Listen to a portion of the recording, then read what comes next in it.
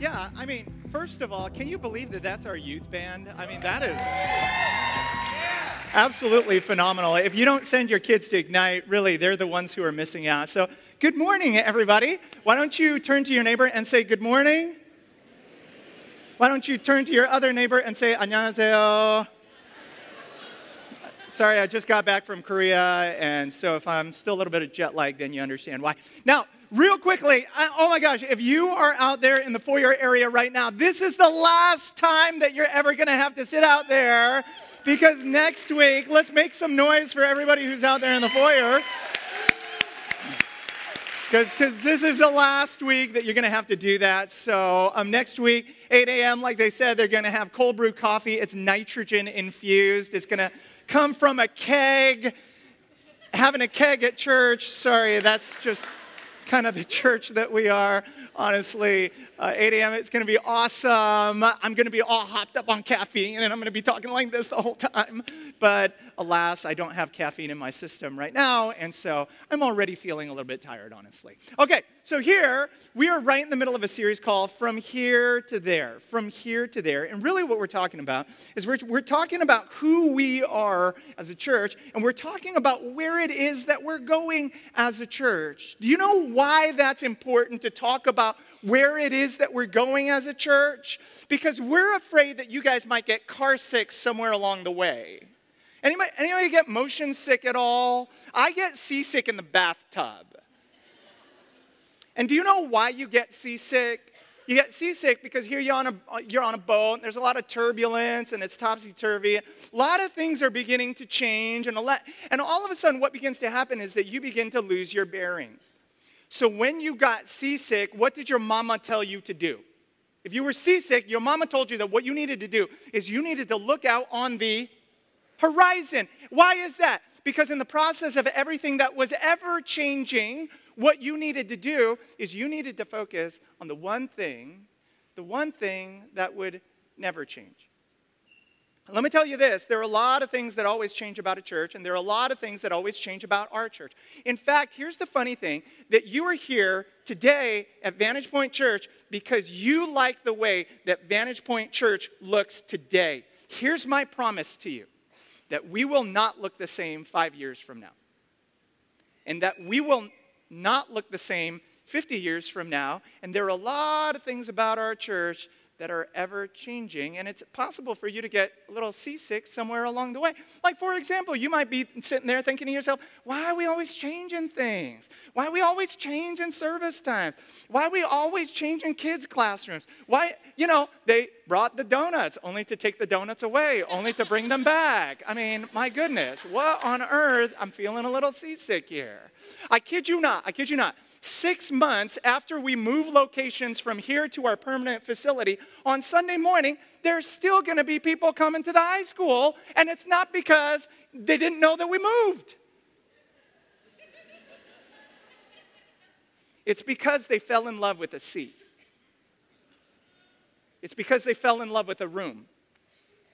It's because they fell in love with a parking spot. And in the process of everything in our church that was ever changing, they forgot to focus on the one thing that they loved about our church, the one thing that made our church the way it is, the one thing that actually informs all of the changes that we make. They never focused on the one thing that would never change about our church, that although methods change, although looks change, although, the way that we do things change, we have a tendency to focus on that without focusing on the one thing that will never change about our church. And that's what we want to talk about today, one of the visions of our church. So, okay, this summer there was a great movie that came out called Finding Dory. How many of you guys have seen Finding Dory? Great movie, right? And I think this one phrase encapsulates it best, where you have little baby Dory, and she says, "Hi, my name is Dory, and I have short-term memory loss." Right? So cute. But if you know anything about the movie, it's about a little blue fish that has short-term Memory loss. She can't remember anything. She doesn't know anything that's going on. And so what happens is that when she's very young as a fish, she's playing hide and go seek with her parents. She starts counting, and then all of a sudden she forgets why it is that she's counting in the first place. And then she ends up swimming off and getting lost. And all of a sudden, her parents are beginning to freak out, and they don't know where she is, and they want to do anything that they can to go ahead and find their lost daughter. Okay, now you're probably thinking to yourself, well, Mark, what does a movie about a fish have anything to do about the vision of our church? Well, let me tell you this. Very early on in any church, when that church first starts, that church is a lot more like the first storyline of that movie, Dory's parents. Dory's parents, that church will do anything that they can to aggressively seek and search after that which is lost. They will do anything that they can to reconnect other people into a loving relationship with their Heavenly Father. But, somewhere along the way, what begins to happen is that church gets a little bit older, the seats start to fill up, the people of that church begin to have more needs. And all of a sudden, that church, unfortunately, begins to go a little bit more like the second storyline in the movie, where it's all about life in the aquarium. And historically, Christians from the very, very beginning have loved to insulate themselves in a little Christian bubble, pretending like a world on the outside that hasn't heard about Jesus, or a world on the outside who has not reconnected in a relationship with their Heavenly Father, that they don't exist. And they love to think that, that it's all about me, that's all about my family, that everybody out there is saved, that they all have it. And here's the problem with that idea, and that is the fact that God has given you and that God has given me a mission. Would you say that word? Mission. That God has given us a task. That God has given us something to accomplish, and that is for you and me to be fishers of men and not keepers of the aquarium. And yet somewhere along the way, that priority begins to shift, and that priority begins to get lost. I want you to think about these two statistics just for a second. It's interesting that within 2 years of a person coming into a relationship with Jesus Christ, that they no longer have any friends who are on the outside of the aquarium.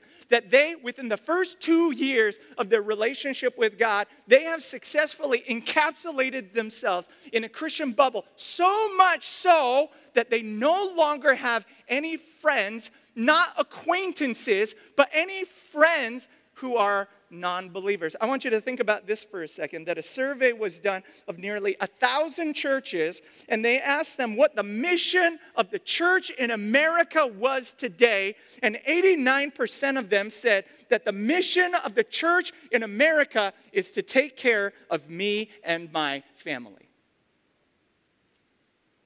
And all of a sudden, the Great Commission turns into nothing more than a great suggestion, where God tells us to go and reconnect people in a relationship with their Heavenly Father. And you know what we turn that into?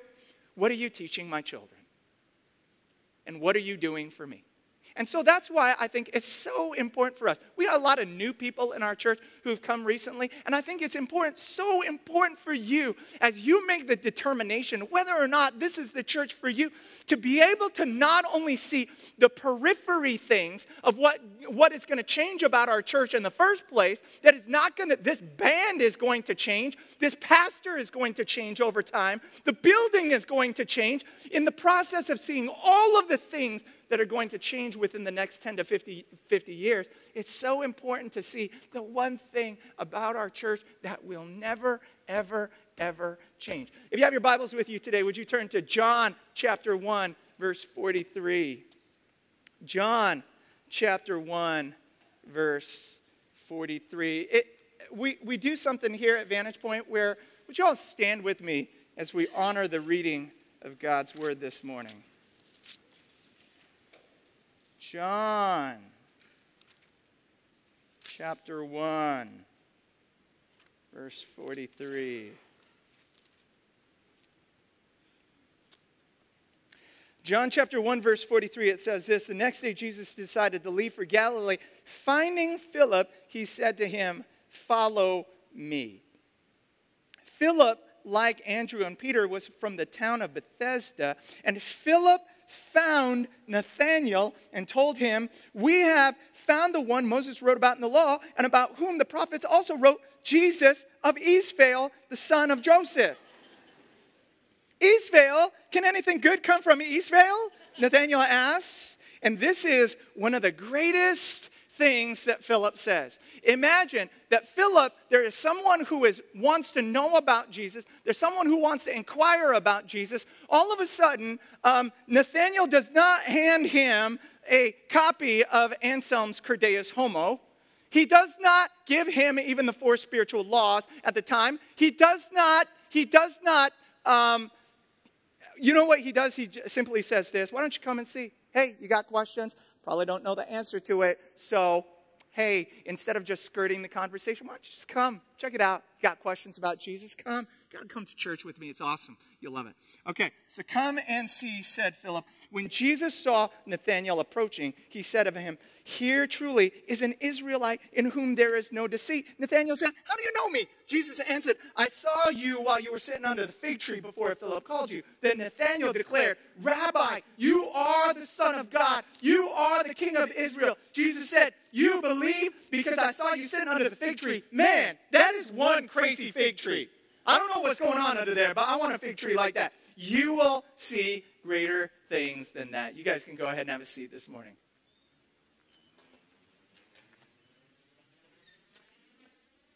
I don't know if you guys are this way, but I love learning about history. I love learning about the humble beginnings of something big, something great. It's almost kind of like, it's almost comforting for me. It's interesting for me to know that on the opening day of Disneyland, that it was an absolute mess. That people unrelated to the park were putting ladders up against the fence and charging people $5 to get into Disneyland. Did you know that? That in the very beginning of the Beatles, there was a recording company called the Decca Recording Company that actually rejected the Beatles, saying this right here: that guitar groups are on their way out and that the Beatles have no future in show business. How would you like to be the one that rejected the Beatles? Talk about regret. All of a sudden, what I love about John chapter 1 is that we get a glimpse into the very beginning of a movement. You and I see crosses and church buildings everywhere. You and I know that there are Christians on every continent, every country in our world, which goes to show us that there is an unstoppable nature of God. Even when man and principalities and governments want to try and shut down the propagation of the gospel, they can't do that because God is unstoppable in his very nature. And yet, what we begin to see in this very thing is that, you know what, that Christianity didn't always start that way, did it? And we get a glimpse into the very first people that ever start following Jesus. Why don't you look at verse 43 with me? I think 43 is pretty cool. The next day, Jesus decided to leave for Galilee. Why don't you say those next 2 words with me? Would you? Here we go. Finding Philip, he said to him, say those next 2 words with me: "Follow me." Those 4 words are incredibly important. Finding Philip, follow me. Let's talk about those first 2 words to begin with, and that is this: finding Philip. Let me ask you this: who is it that found who? Was it that Jesus found Philip, or did Philip find Jesus? Jesus found Philip, didn't he? And I want you to think about this for a second. No matter who you are, and today, even if you're a non-Christian and you're just checking out Christianity, maybe you're at church for the first time, so glad that you're here. But here's what I want you to understand: that whether you are an agnostic, whether you are an atheist who denies God and wants nothing to do with him and doesn't think he exists, and it's the most absurd idea in the whole world, and you have made it your life's mission statement to denigrate God and his followers as much as is possible, the heart of God is this: that the heart of God wants to pursue you and wants to know you ever since the foundations of the world. that no matter how bad you talk about God, that no matter how much you want to strong him, God desires to have a relationship with you. That God is pursuing your heart. That God wants you. And for those people who have never, ever been connected into a relationship with their Heavenly Father, the Bible uses this one word to describe their condition. That one word is right here. Would you say that word with me? That word is lost. Say that word with me, lost. And here's what you have to understand, that if you do not have a relationship with your Heavenly Father, that word is not meant to be a derogatory term. That word is not meant to be a demeaning term. That term is meant to be a word that describes how it is that your Heavenly Father feels towards you. Because let me ask you this, have you ever lost a child? Last year, my family, we had the privilege of being in the awesome blessing of being able to go out to London last year. And so all 6 of us, we went out to London. We went to one of the best museums in the entire world, the British Museum. So we were so excited about this. And at the British Museum, it was amazing. One of the best museums in the entire world. I had an opportunity to see the Rosetta Stone. Yeah, I didn't know what the Rosetta Stone was either until I was actually there. But we were there, and I had the opportunity to see something called the Rosetta Stone. I got to see ancient artifacts from Greece and Rome and all these different places, when all of a sudden, my wife taps me on the shoulder, and she says, "Do you know where Nathan is?" Now, you would think we already got like 50 kids, so, I mean, what's the big deal if we end up losing one? But all of a sudden, me and his mother just started freaking out. We were panicking. This was high tourist time in London. He did not have a cell phone. He had jammed the little tracking device that we had implanted inside of his forehead, that Nathan was lost. And we did not know what to do. Now, some of you know what it's like to lose a child. And some of you know what it's like to lose a child. And here's what I want you to do for a second. I want you to bottle that feeling, if only for a moment. And I want you to understand this, that feeling that you have is only a sliver. It's only a foretaste of how it is that your Heavenly Father feels about you if you are not connected in a relationship with Him. All those people that we maybe don't like or are an inconvenience to us, that is the way that God feels about them, even when we don't. You know, the neighbor that plays their music all loud and throws their crushed beer can over your wall. You know, the person down the street who doesn't even speak English. Muslim lady who picks up her kids right next to yours at school. That is the way that God feels towards them. Okay, now, finding Philip, all of a sudden, Philip is found by Jesus. He has been reunited with his Heavenly Father. So what's the first thing that Philip did after that? Why don't you look at verse 44 with me? Verse 44, it says this. Philip, like Andrew and Peter, was from the town of Bethesda. And all of a sudden, now here's what happens. Philip found Nathanael. Here's the principle that I want you to write down today if you have a pen. If you have a pen and you're taking notes, go ahead and click your pen. Write this down. Because here's what I want you to write down. Are you ready? That found people find people. Are you ready for that? That found people find people. All of a sudden, here you have Philip coming into a relationship with his Heavenly Father. And what is the first thing that he does after that? He goes and he talks about his relationship with God. He introduces him to Jesus, doesn't he? Found people find people. Because what does Matthew chapter 4 verse 19 say? Maybe you've heard of this verse. Jesus is inviting someone else to follow him. And you know what he says? He says this right here. Come follow me and I will make you what? And I will make you a fisher of men.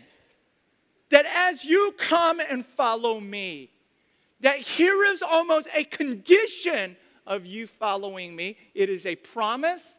It is not hopeful thinking. It is not a suggestion. Jesus says this, that if you come and if you follow me, here is a natural byproduct that you know that you're following me. And that is the fact that you will become a fisher of men. Why is that? Because found people find people. That's just what we do as found people, don't we? And that's exactly how the story goes. And they told their friends, and they told their friends, and they told their friends, and so on, and so on, and so on, and so forth. That your responsibility and that my responsibility as found people is not simply to share a nice little Christian meme on Facebook. Is not simply to check in at VantagePoint Church, which all that stuff is great and helpful. That your responsibility and my responsibility as found people is to talk about Jesus. Now, let me tell you one of the reasons why we have to talk about Jesus. Do you know why? Because our Christian message is not intuitive. It is not an elevated form of morality. It is not a newfangled philosophy. Christianity, the very root of Christianity, has very little to do with the fact that you and I are to love our enemies and to pray for those who persecute us. The very core of the Christian message is rooted in something that happened in history. 2,000 years ago, there was a man named Jesus. He claimed to be God. He died on a cross, and he rose from the grave as a proof of who he was. That is the core of the Christian message, and guess what? You cannot come by a historical statement by sitting under a tree and philosophizing, can you? If you want to know about something that happened in history, you must have somebody tell you. And that is our responsibility as Christians, to go to somebody else and in a tactful and in a winsome way to be able to share our faith with that person. Now, I know what you're thinking, because immediately you're thinking like, I ain't talking about Jesus. Because maybe you're a new believer and you think to yourself, well, but what if they ask me a question I don't know the answer to? That's too scary. I don't think I can do something like that. That's the job of like a Secret Service agent Christian. That's the job of a pastor. That's the job of somebody who's more faithful than me. But that's not really my job as a Christian. When the Bible says that found people find people, you know, that is our responsibility. That is a natural byproduct and overflow of what happens in our lives. Maybe you are a more experienced Christian, and maybe you feel what I feel, and we think to ourselves, but the nature of the culture that we live in is just so difficult. That, you know what, with this whole idea of saying that Jesus is the only way to heaven, you know what, it just seems so rude. It seems so hateful.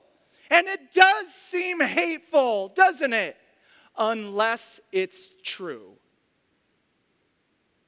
If it's true, then all of a sudden it may not necessarily be a tolerant statement, but it's the most loving statement that you could ever utter in your entire life. Here's what my mentor says about sharing your faith, and I absolutely love it, because I'm scared about talking about Jesus too. Here's what my mentor says, that when it comes to sharing your faith, don't think of sharing your faith as a sermon. Don't think about sharing your faith as even a paragraph. Think of sharing your faith as this right here, that it's about, sharing your faith is about dropping a positive word at just the right moment. Think of sharing your faith as dropping a positive word at just the right moment. What does that look like? What does it look like to drop a positive word? Maybe it looks like something like this. That when you see a sunset and you're with somebody else, when you see a baby being born, you know what you do? You say, you know what? Isn't God amazing? Period. That's it. What you're doing is you're almost kind of dangling a lure, like a good fisherman, in front of somebody. And if the Holy Spirit is working in their life, guess what? They're going to go ahead and bite. If they don't bite, then it's not your fault. What happens at that point is that just like a good fisherman, you go ahead and change the lure, don't you?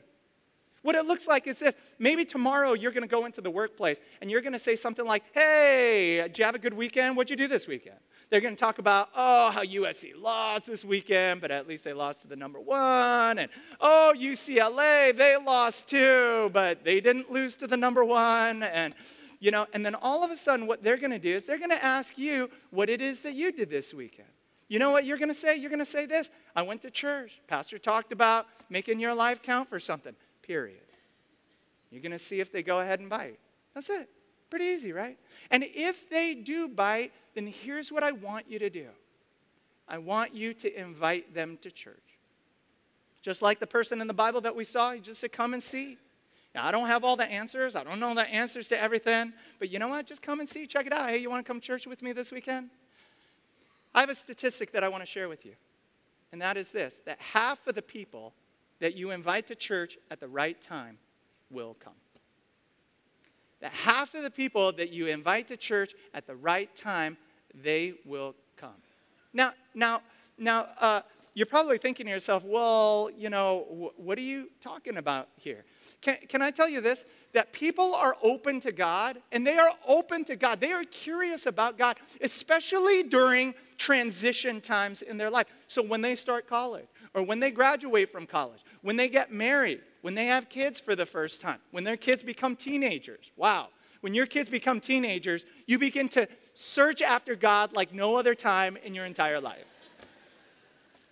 You know when people are curious about God? When they have the cars, when they have the boat, when they have the house, when they have the vacation, and yet they still feel empty on the inside. And you might be thinking to yourself, well, Mark, let me tell you this. I don't know if that statistic applies to me because you must not know the same unchurched people that I do. There is no way that my unchurched friend will come to church with me. You should know, you should just see the kind of lifestyle that they lead. No way. And here's what I want to say to you. Let them say their own no. Never say no for somebody. Because when you say no for somebody, you know what you're doing? You're saying, you know what? You might as well go to hell. And this is what brings us to the very vision of our church.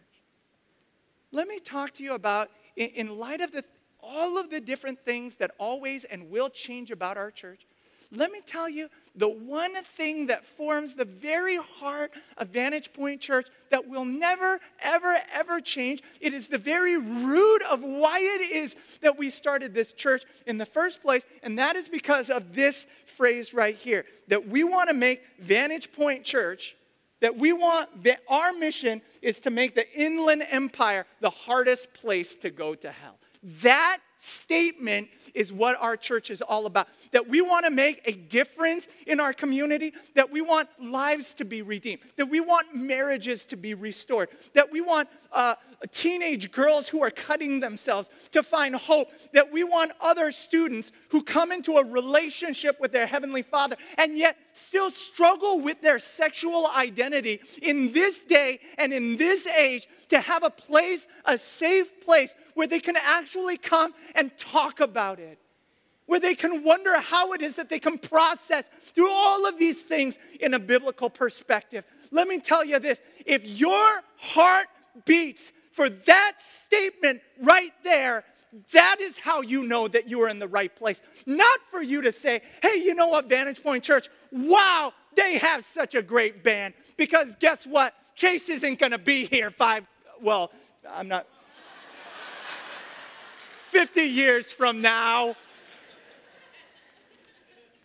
In the process of everything that changes about our church, let me tell you the one thing that makes our church, and that is the fact that whether it's in this community, whether it's in our country, or whether it's in the concentric circle of our entire world, we desire our church not to be a country club, but we desire our church to be a hospital for the sick. And here's the thing. If you and I feel like we don't have to move, it is only because we have grown complacent. Let me tell you why we can't stay here. let me tell you why we must keep moving, why we must keep changing as a church. You know why? Because that statement that you saw before you has not yet been accomplished. And until that statement is done, you and I have no time to rest. Because God has given you, and God has given me more than just a happy life to take advantage of. God has given us an objective. And if you and I stay where we're at, then guess what? It's going to be so easy to grow complacent. You know why? Because we're going to look around us and we're going to say, hey, you know what? Even if I invited somebody, there's no room for them to be here. So guess what? I'm just going to do my own thing, work my own life, mind my own business, and you know what? Everything will be fine. You know what? We'll grow complacent because we see that the children's classrooms are full and the parking lot is full. And we might, as the largest church in Eastvale, I say that tongue-in-cheek because who cares? As the largest church in Eastvale, you and I might be liable to look around and go, you know what? I think we're doing something right here. And let me tell you this. I think we are doing something right here as a church. But let me give you a little bit of perspective. That we are a church of 1,300 in a city of 60,000. And that doesn't even include the Inland Empire. All that to say, I think we are doing something right. But guys, we can't stop. We got to keep moving. We got to keep growing. And we got to keep changing. So here's the challenge that I have for you right now. Here's what I want you to do. I want you to take out your phone, okay? Take out your phone right now. I'm going to challenge you to do something right now that there is someone in your life that God has called you to reach. There's someone in your life that God has called you to talk about Jesus with. And I don't even have to tell you who to think of because you already know who that person is. For me, I'm the only, even though I'm a pastor, I'm the only Christian in my entire family. And even if this church were to reach the entire city, if I don't reach my family members, I will feel like I have failed as a Christian. Here's what I'm going to do. I'm going to text my sister, and I'm going to say, hey, Julie, tomorrow is Labor Day, and would love to have you come over for lunch because Mom and Dad are coming over, right? I'm kind of like setting the stage here. But also, next Sunday is September 11th, and our church is doing something kind of cool on that day. And so we'd love for you to join us if you have time. That's the text that I'm going to be writing to my sister. And here's what I want you to do. I want you to get your phone out right now, and I want you to text that person before we even leave from here, inviting them to come and see next week. It's going to be a great time, okay? So here's